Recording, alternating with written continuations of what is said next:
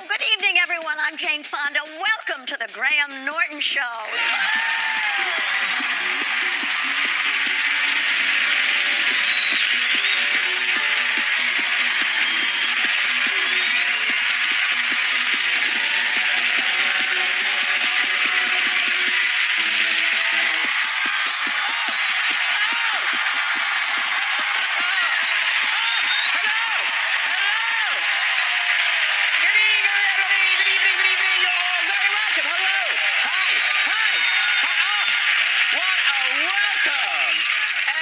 Because we've got some great guests on the show for you tonight. Really good. I think that's not always the case. I mean, not so long ago, I found a massive, disgusting wine stain on it. Yeah. But now, I'm sensing excitement in the room. Are you all excited? Yeah! And I think I know why. Yes, it's in another exciting week of Brexit talks. They're going well, aren't they? Yeah. I tell you, they're saying now, if we don't get a deal, it could lead to planes not taking off, the country running out of medicines. I mean, who knew Brexit would be so difficult to organise? Well, that's right, everybody. Yeah, everybody knew that. I'm not saying the EU are giving the UK a hard time, but here's Angela Merkel and Donald Tusk getting ready to meet David Davis.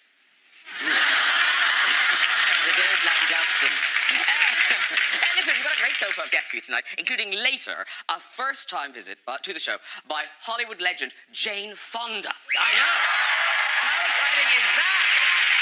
Starred in so many of my favourite films, a producer, political activist. She even created the original workout video.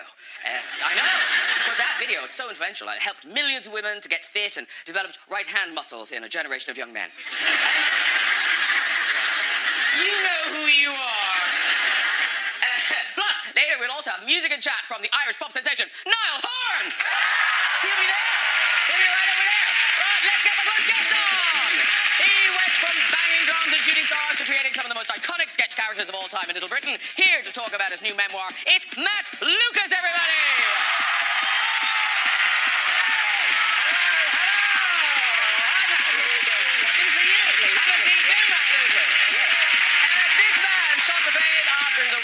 Performance in Breaking Bad. Now he's bringing a stage version of the classic film Network to the National Theatre. Please welcome Bryan Cranston! Oh, yes, it is!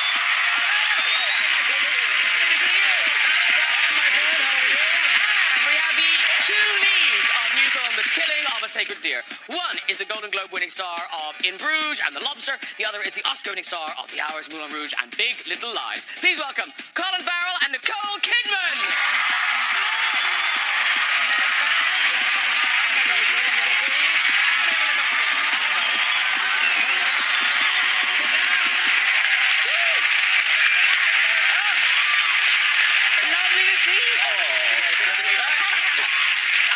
I feel like you're my roommate. I see you so often, Nicole. I am on this show.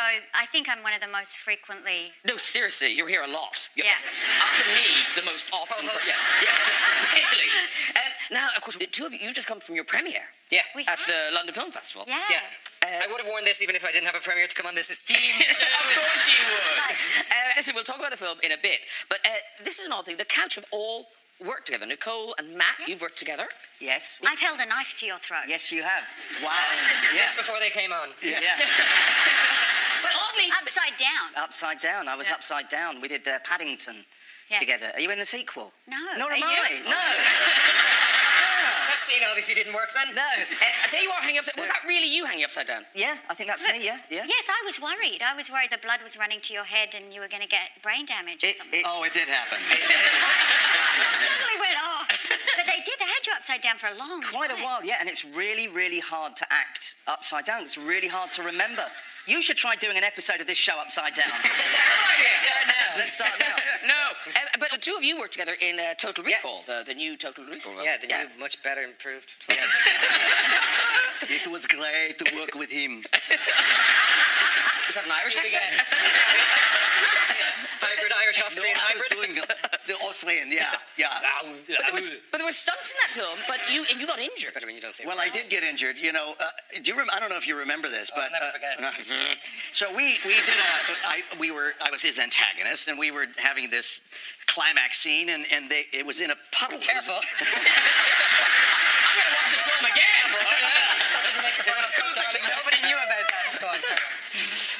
two versions of the ending. One One happy ending. So there was this pool of water about 8-9 inches deep. Just enough. Just enough. He was all the way in there. The show's just started. Oh my gosh. Ladies and gentlemen, Jane Fonda. And we were wrestling and fighting and trying to knife each other to death. And they heated this water for us because we were in it for quite a while. But the problem is that every crew member was also stepping in it. So they would come in, do makeup, hair, wardrobe, lighting. The script person would come in, the director would come, all bringing their shoes into this pool of water. And we were splashing after splashing. Well, at the end of it, what happened was that I got pink eye in both of my eyes.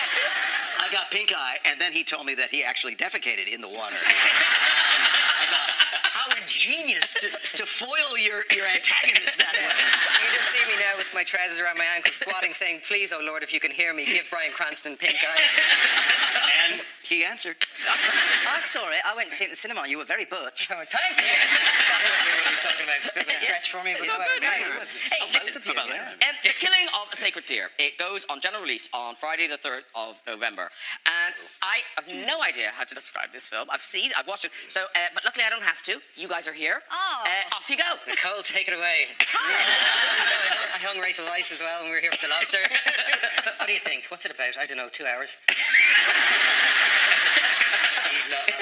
I mean, it's called The Killing of a Sacred Deer, which already lures you in, right? Yeah. It's a director called Yorgos Lanthimos who directed Dogtooth and he directed The Lobster. And he's a very particular filmmaker, and we both love him.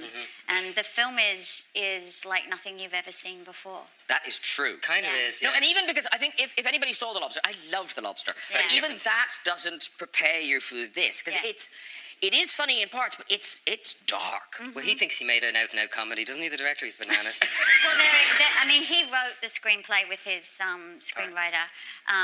The two of them, you say Efthymis. Efthymis is his Philippou, name. I think. They're Greek. Philippou. They're both Greek. Philippou. And they won the screenplay award at Cannes. I think they won that for The Lobster as well. They're wonderful, wonderful writers. So. And you play a married couple, and Yes. you're a surgeon. Yes, a heart surgeon, cardiothoracic surgeon, and the film opens up with an image of a heart filling the screen that's beating, and they actually shot a real live oh my God, triple bypass, quadruple bypass on the day, and they had, it was very bizarre. I was there, it was gnarly. And it looks amazing in the film. No, you know the way you walk into... He doesn't look well. No. Well, he signed off on it, your man. Is he okay? Yeah, he made it. He's out playing golf. No, in Cincinnati. But he signed off on it and he okayed it, and the operation was a massive success, and it was all in focus. And did it smell of meat? Well, that's the thing. I mean, you walk into a barbecue restaurant and you smell burning flesh, and if you have any carnivorous inclinations, you go, ooh, mouth-watering. This all smells really good. When you know it's a human being, it's not quite as... It smells like it's cooking. Well, yeah, because what they do is they cut the skin and then they start cauterizing the bleeding as it's going. But my favourite... Good noise. That sounded a bit fetishistic, but my favourite bit was when they sawed through the sternum. Why were you there? I was looking for directions to get out. And they get the fingers in there. But amazing. Like, really disturbing. And the only person that couldn't leave, because we all took different turns to step out, because I went green. I thought, shit, I'm going over. And I could feel myself. I got very nauseous. But the only person that couldn't was the focus puller. In films, they have a focus puller who literally is watching the monitor. And wherever the focus is placed, they're moving a dial to keep the lens moving. And the poor fucking focus puller had to stay there the whole time. You just said... Oh, shit. The poor focus puller was green and he was... But, Did you say it was a quadruple bypass? yeah, there's such a thing. So it was only supposed to be a single one, but they had to do 4 takes. I grew up watching medical films because my mother was my dad was a doctor and my mum was a nurse educator, and they would come home and that's what we'd have to watch as kids. Oh my God. Medical Autopsies? films. Really? No, well, medical films like I can't hear surgery. it. Yes, literally I was watching surgery. Baywatch. And that's how I learned about sex and everything from that.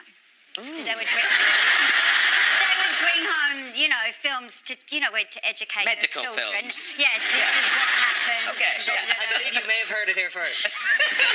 And we would sit and and watch. Really? you As a know. family, squirming with Well, they embarrassment. were behind us, and we'd be like, "Oh, are you kidding?"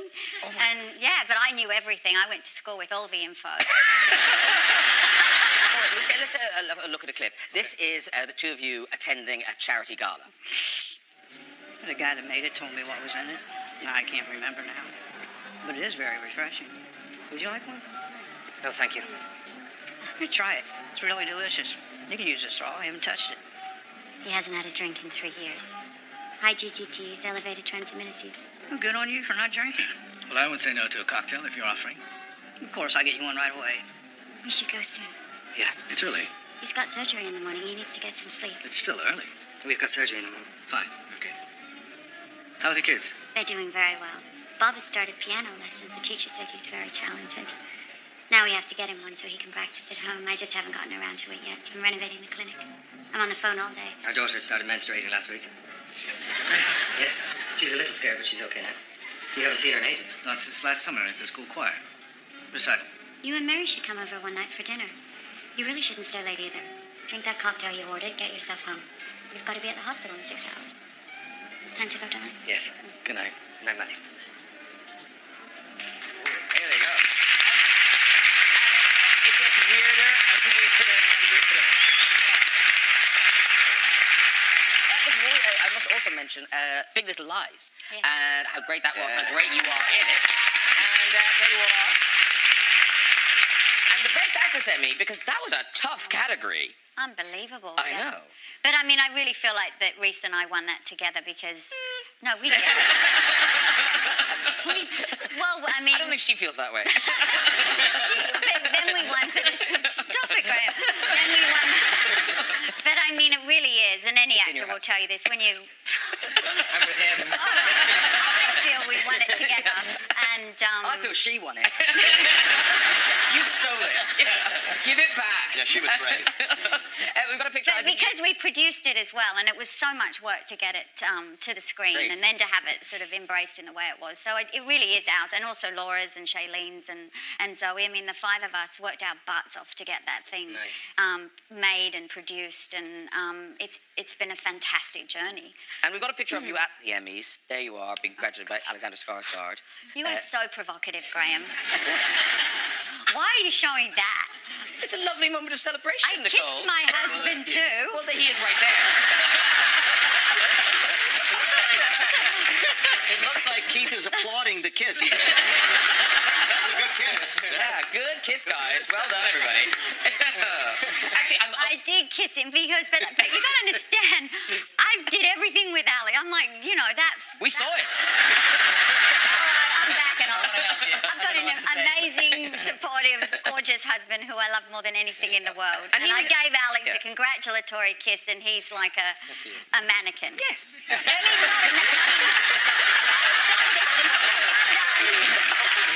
Very quickly, the last time we were here, actually, Keith was here with you, and he was Yes. being very tight-lipped about your 50th birthday celebration. Oh, right. So what had he organised? He did some fireworks and other stuff. And we'll draw a veil there.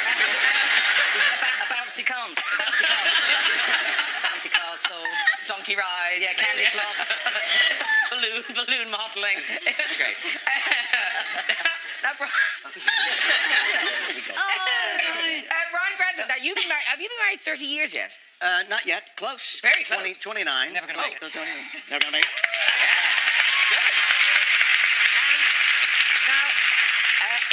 In your book, you tell a story of young love. I think you were on your honeymoon in Europe. Yes. And you were on you were driving but on a train. We went to our travel agent to talk about this. We were mid-30s when we got married, and we knew that we wanted to start a family. So this was like it. We wanted this honeymoon to be really spectacular. Spent 5 weeks in Europe, and it was all over. So we started in Switzerland. We were going to rent a car and then go to Italy.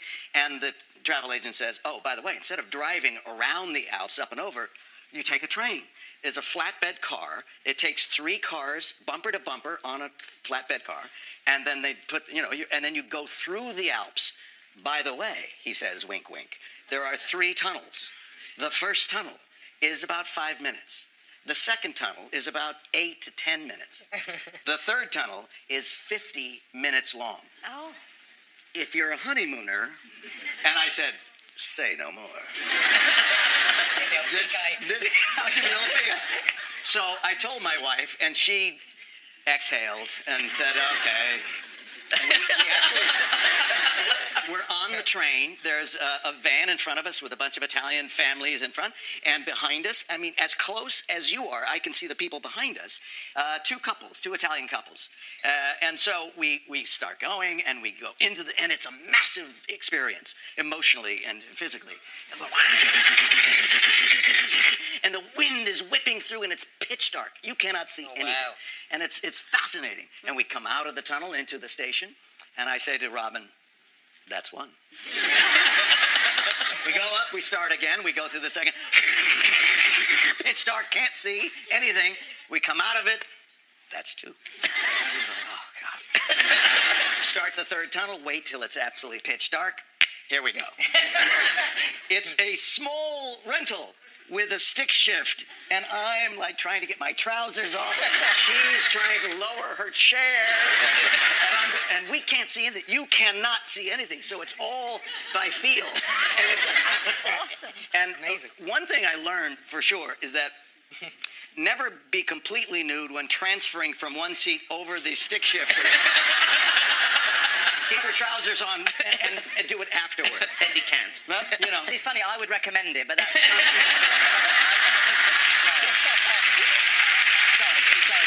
No, so we are in flagrante, as they say, and I don't know where to put my hands or something, and my wife is just, come on, just, you know. Now, what's happening is that my eyes are adjusting. I can see her profile. She's a beautiful woman. Love her with all my heart. And I could see her, and it's her pretty face, and it's great. And I think the eyes are getting, no, the eyes aren't getting used to total pitch black. What happened is that we were coming to a station, and we came, boom, sunlight, everything. Now imagine I'm like this, right, on top of and I can see the two couples, the Italian couples in the car behind us with their wine. And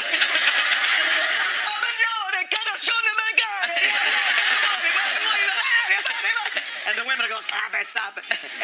And my wife says those three words to you, who every husband wants to hear.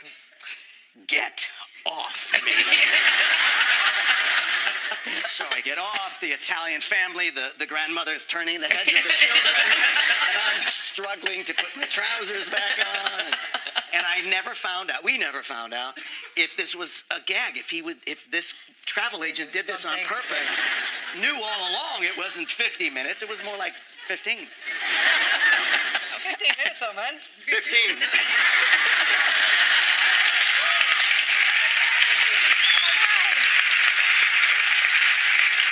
Bryan Cranston, a lot happening in your world. You've got a new film. It just played at the London Film Festival as well, right? Last Flag Flying, yes. Yeah.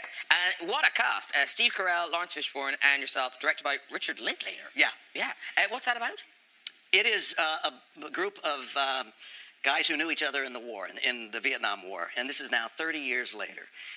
There's a task that they have to do, and it's a film that really explores male bonding, male friendship, the depth of which you feel like you're a friend to someone. It's very funny. It's very emotional. Yeah, we're very happy with it. Last Flag Flying. We look forward to seeing that.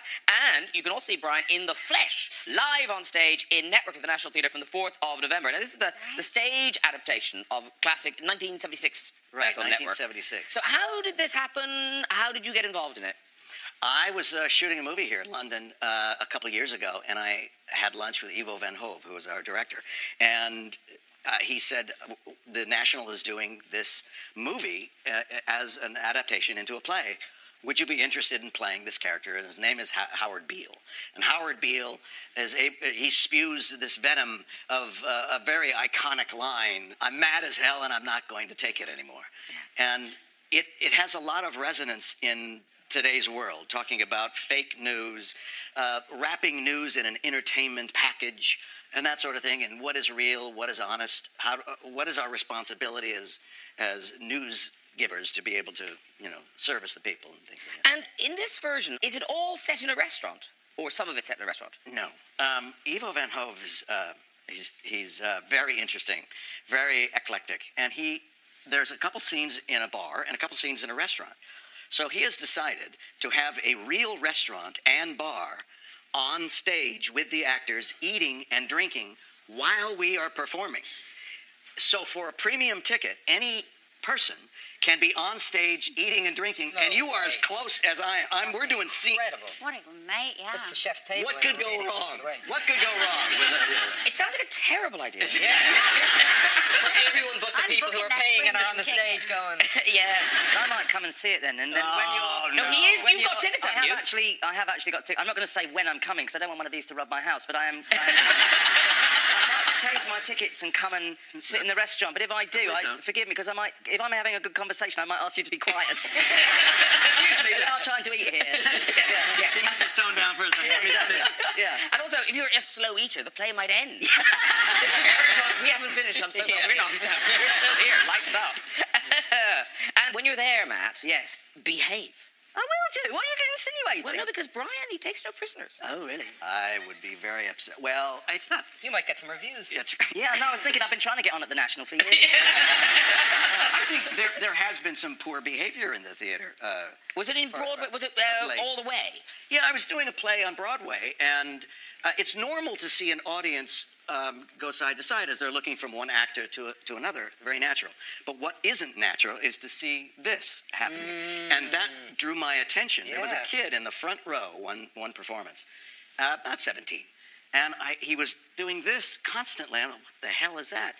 And I go over a little closer as I'm talking, and I take a look. And he's on his phone. He's texting. He's like, da-da-da-da. What's going on? Da-da-da-da-da. I'm in a play. It's okay, I guess. Just doing this. And I started to get angry. And I changed my blocking when I had a big speech that was full of bluster. And I know that there would be a certain amount of expectorant that would be expected. I lined myself up right in it. And he was the target. And I was spewing, and he was like...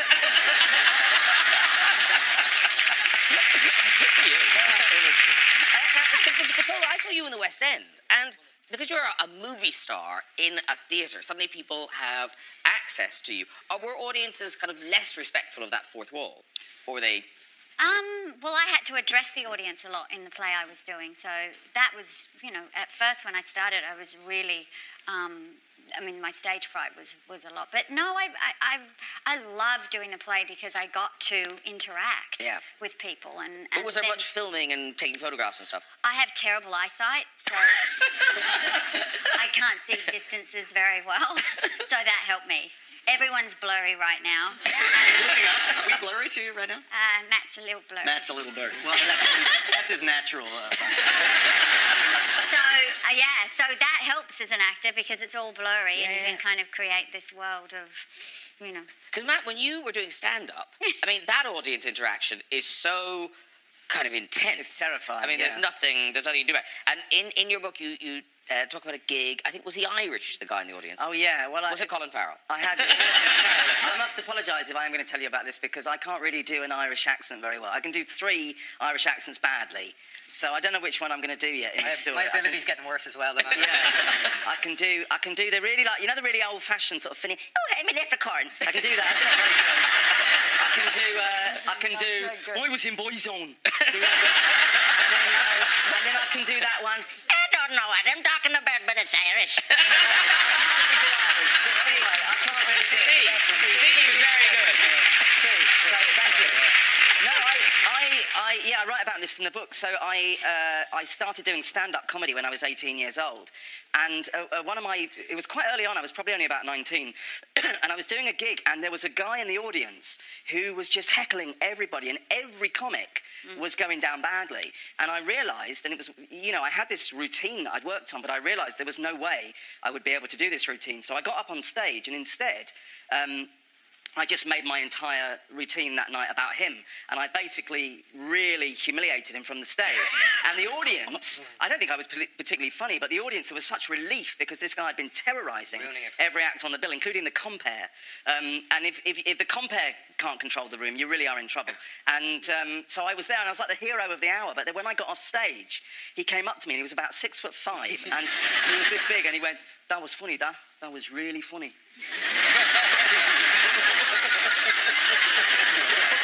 So now, I'm going to take you outside, I'm going to beat the bollocks out of you. And I went, "Oh my gosh, it was just a joke." He went, "No, I'm just playing with you, mate. I'm just playing with you." Actually, no. You humiliated me here in front of my wife. I'm going to take you outside and give you a taste of your own medicine. I went, "Oh my God, no, I was just mucking about. I'm just joshing with you." And he just went back and forth, and I had to be escorted out the venue. She's here tonight. Yeah. Thank you. Yeah, terrifying. That is one of the stories in your book, Matt Lucas, Little Me, My Life from... Now, I want to say A to Z, but it's A to Z. A to Z, yeah. It's my autobiography, but I tried to... My mind is all over the place, so I thought, I know, I'll make it alphabetical. So, like, B is for baldness, G is for gay, J is for Jewish. But it is my whole life and the work I've done, and working with Nicole Kidman, who doesn't know who I am because I'm blurry. Hang on, let me just see.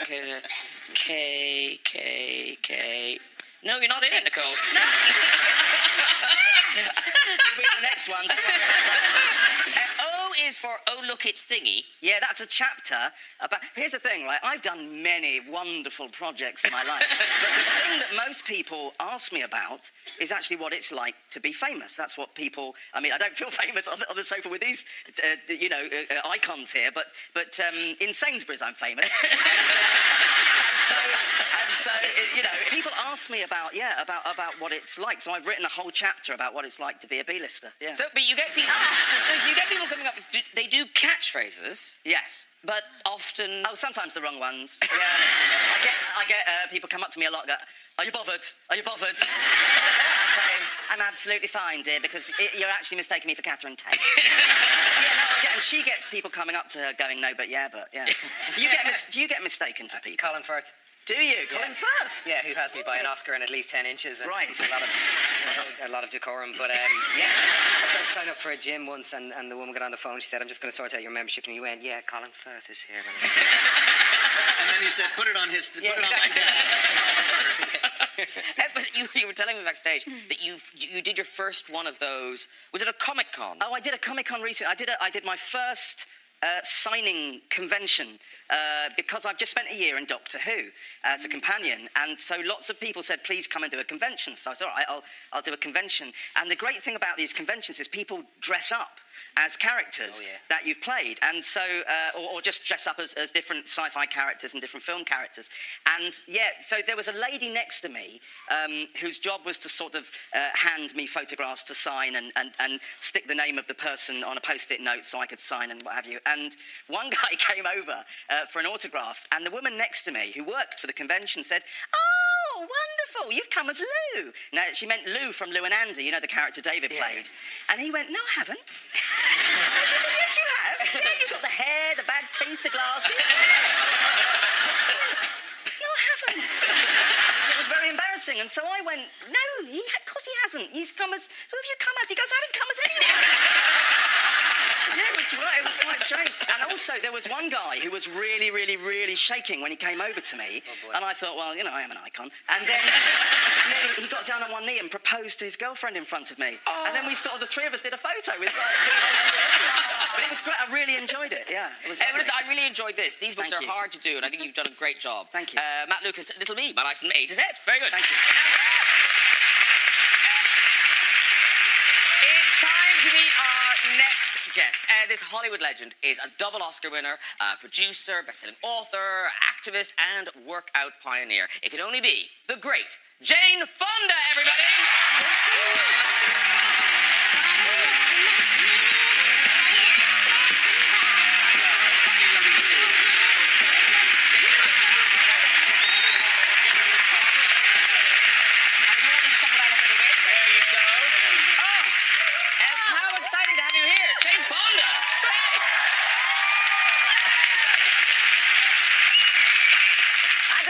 show a lot. You all are so funny.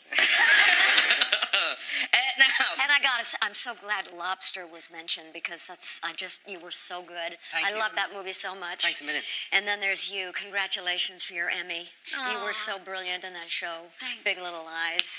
yeah.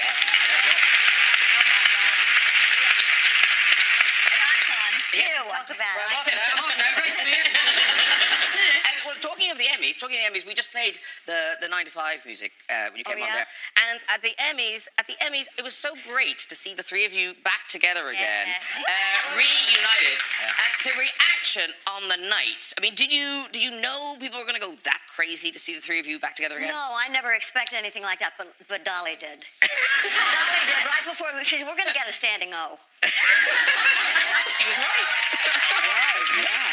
I've heard you talking about Dolly and the 9 to 5, and that music, it sort of came later. It came sort of during the movie. Yeah, well, she arrived one day, and, she has these, they're not real, she'll tell you that. They're that long nails, and she said... Oh, nails. Sorry, I thought you were going to say something else. When you said they weren't real. Sorry, I do apologise. I shouldn't have said anything at all. Yeah, there's the hair. I wasn't thinking of the hair. This is real. Yeah. Yes. She likes to moon, also. We went drinking one way. night, and we were driving out the window. I'd have my iPhone on the ready.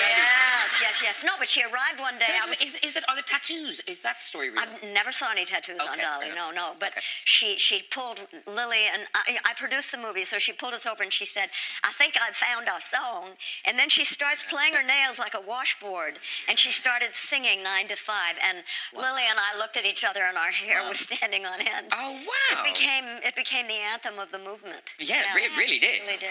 Now, Jane Fonda, you're in town for a very special event, an evening with Jane Fonda. With you. Well, yes, that's embarrassing. That's it's at the Savoy this Sunday, and unfortunately, I am doing the interview. But there will be a Q&A with the audience where you'll get some decent questions. Now, because you have this enormous back catalogue of films, are there films I should avoid? Are there movies you don't enjoy talking about? I won't even tell you what came into my mind. No, I don't care what you... I'm prepared for anything. But what about, for instance, I burned all the ones my husband made.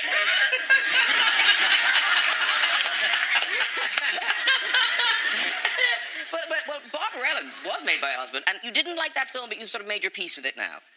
Yeah, our marriage was falling apart. He was directing the movie, and I had to do all these things like I had to be shut into a bird cage and have birds pooping on me and picking at me, and we've all done him. Oh, I like birds pooping on me. Keeps coming back to the pink eye. When I see some of the things people do now in movies, it feels like it was really nothing, but it was not an easy movie to do. But then years later, when I had a sense of humor again, it took a while. I kind of enjoyed it. It was, it was kind of campy and fun. Yeah, and I suppose now, because of your body of work, people say Jane Fonda, they think, serious. She's old. No. After a while. Are we allowed to say the December birthday? Of course. It's the winter solstice. It's December 21st. And you will be... Oh, I'll be 80. Yeah. Oh, wow.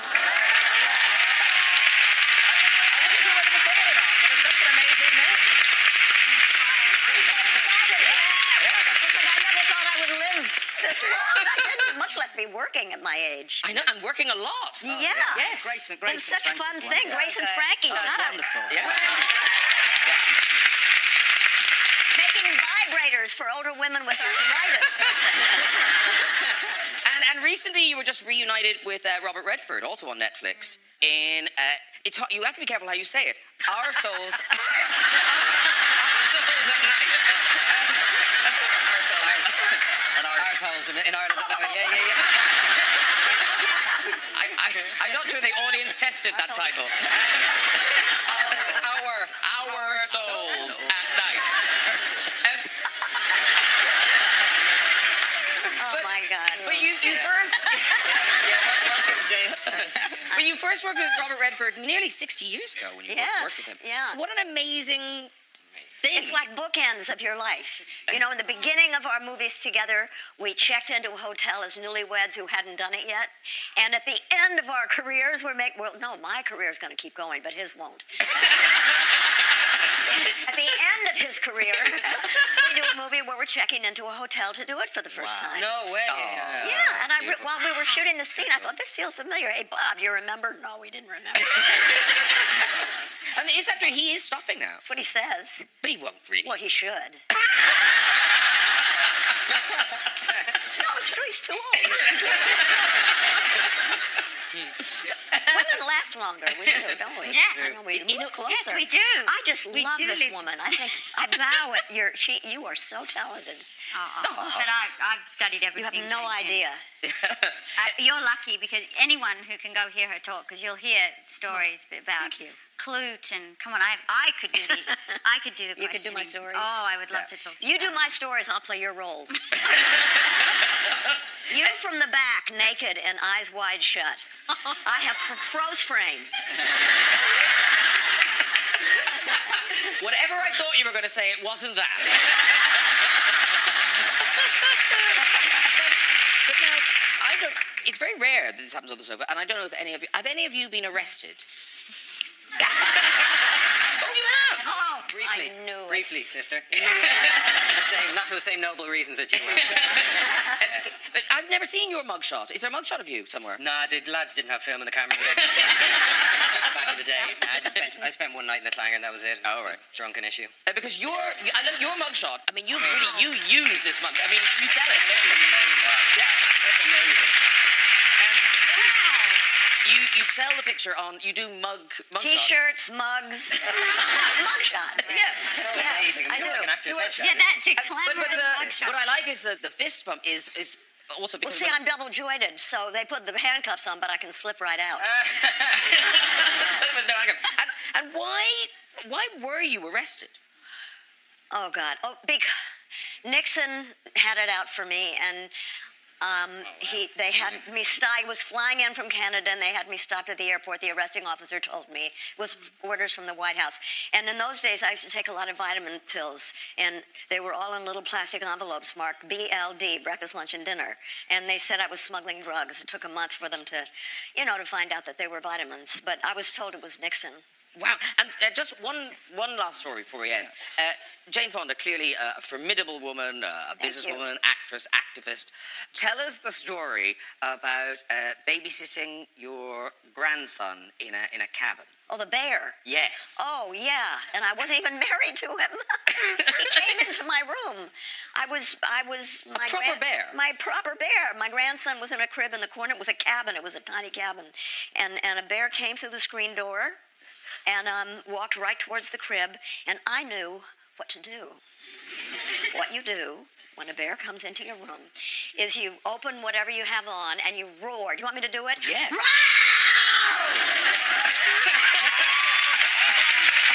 I'm running. The bear urinated on my antique rug and then turned around and walked to where the hole in the screen door was and sat down, and I pushed it through the door. It felt so... I'd never touched a bear before. And slammed... Anyway, that's my bear story. Well, what an amazing grandmother. I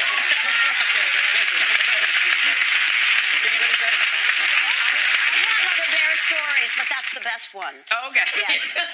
we'll leave it there. Jane Fonda, everybody. Right, it's time for music. This man was a member of the biggest boy band in the world and is now a chart-topping solo artist singing Too Much to Ask. This is Niall Horan.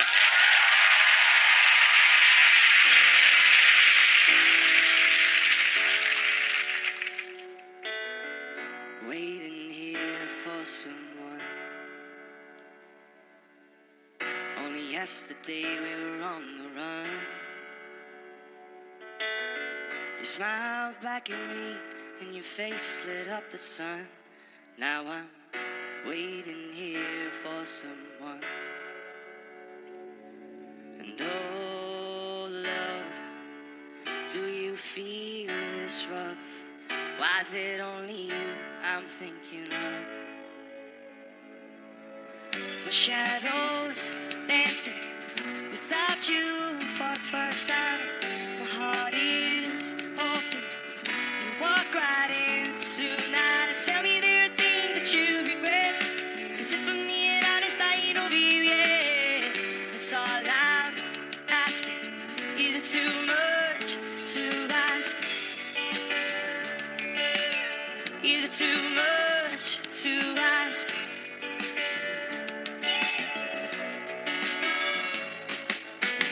Someone's moving outside. The lights come on down the drive. I forget you're not here when I close my eyes. Do you still think of me sometimes? And oh, look, watch the sun coming up. Don't it feel messed up without love? My shadows dancing without you for the first time. My heart is open. You walk right in tonight and tell me there are things that you regret. 'Cause if for me, I just thought you'd be, yeah. That's all I'm asking. Is it too much to ask?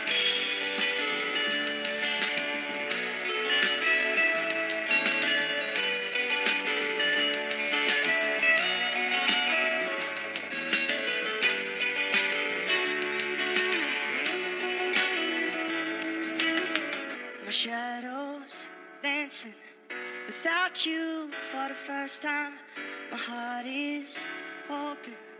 You walk right in tonight and tell me there are things that you regret. 'Cause if for me, it honest, I ain't be, yeah. My shadows dancing without you for the first time. My heart is open. You walk right in tonight and tell me there are things that you regret. 'Cause if for me, it honest, I ain't be, yeah. That's all I'm asking. Is it too much to ask? That's all I'm asking. Is it too much to ask?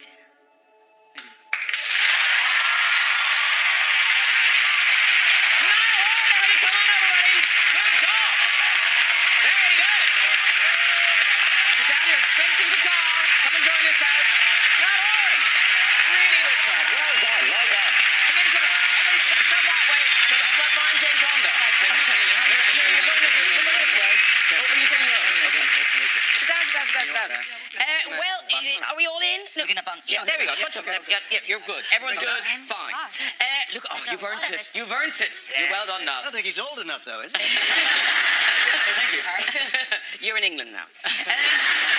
That is off the album. Flicker. There it is. Oh, look, he's on the back as well. That's him as well. Yes. In my finest hour. That is quite a close shot, isn't it? Yeah. Yeah. Enjoy those now. Yeah. And that's out next Friday, the album. Yes, yeah. So you've got that, and then a world tour. Yeah. I mean, this is serious, Niall. You're not messing around. Yeah, I like touring, to be fair. Some people it doesn't suit. I like it. I'm 24. I hear you. I mean, yeah, I'm looking forward to it. It's going to be fun. All good friends are all the band and stuff, so I'm sure it'll be a good crack. Yeah, but you're playing massive venues, aren't you? Everywhere, all over Europe, all over the States, South America, Australia, New Zealand, everywhere, yeah. Wow. I mean, so it's gone as well as it possibly could have. Yeah, well, obviously you don't know what it's going to be like, you know. Obviously there was fans there from One Direction and stuff, but it's nice to have seen new fans come along with this kind of music that I've been making, and yeah, it's been a nice experience so far. How do you describe the music you're making now? Oh, that's a good question. I'm heavily influenced by bands like Fleetwood Mac, the Eagles, and I grew up listening to a lot of Jackson Browne, Crosby, Stills and Nash. Oh. So a lot of the rest of the album is kind of down that, and obviously being from Ireland comes with a lot of singer-songwriters. So that's, yeah. So it's in there somewhere. You should write a song called "Arseholes of the Night."